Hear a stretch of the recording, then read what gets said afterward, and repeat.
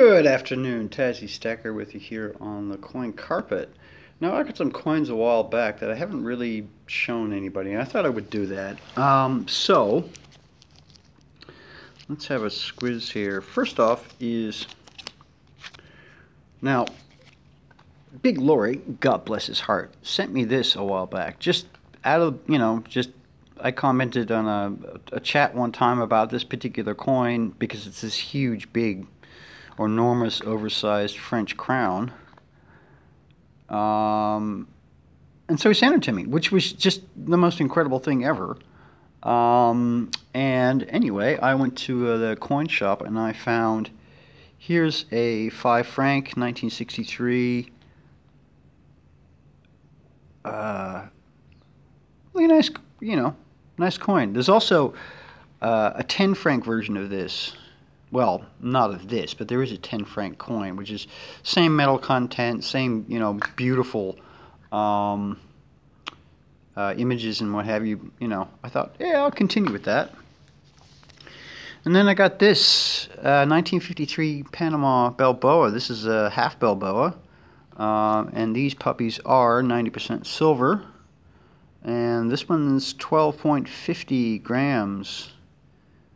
And that's a really nice coin. I prefer the older Balboas with the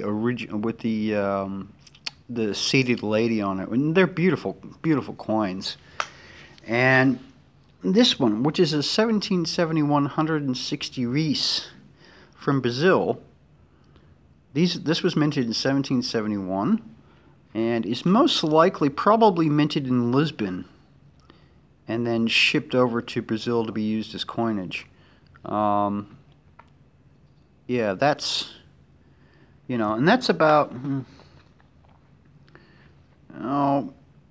it's a bit thinner, and it's a bit thinner and it's a bit smaller than this coin. So if it kind of gives you an idea, but it's, that's a really nice coin. I like that one too. Now, the other day I did a video about not being bullied, and stuff like that, and standing up for yourself, and learning how to do things and making yourself a better person and all that. And I thought I was, I was kind of pissed off at the time, so maybe it sort of came across a bit angry, but hey. And then somebody left a comment on my last vid. And so somebody has created a channel called Taz's Favorite Drink. Okay. I think it's obviously a reference to Ouzo or something, which, I've always hated Ouzo. But see, here's the thing. I've been sober now 2 years, 1 month, 17 days. And maybe the asshat or asshats in question didn't know that. But to do something like that, I think is, they might as well have just kicked me in the balls. Sorry, I'm going to use a little bit of bad language here. So, yeah, I don't understand why anybody would think that that was funny.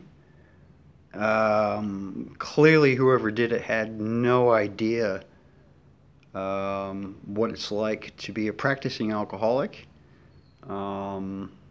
And then to recover from that. It's a struggle to not drink, and especially what's been going on in the community lately, But, I just remind myself, dude, if you start down that path again, it's going to end up in tears, and there will be no good of it. So, I'm certainly in no danger of going back to that.